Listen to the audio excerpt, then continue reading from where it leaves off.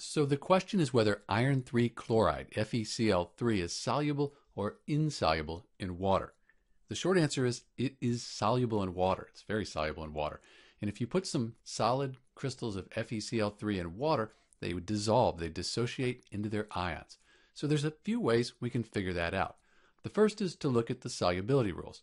So as we look down at the rules, it says here, if we have these chloride ions, compound with chloride ion, that's going to be soluble with a few exceptions, and iron isn't one of the exceptions. So our solubility rules say this is going to be soluble. It's going to form an aqueous solution when we put it in water.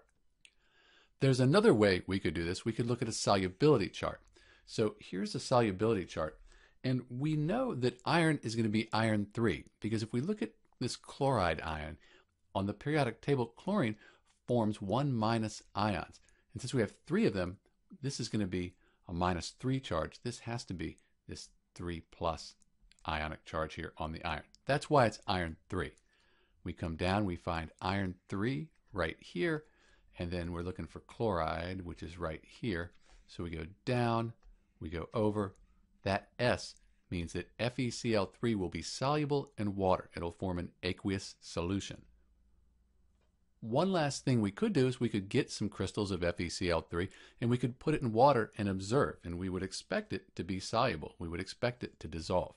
So in answer to our question, FeCl3 is soluble in water. This is Dr. B, and thanks for watching.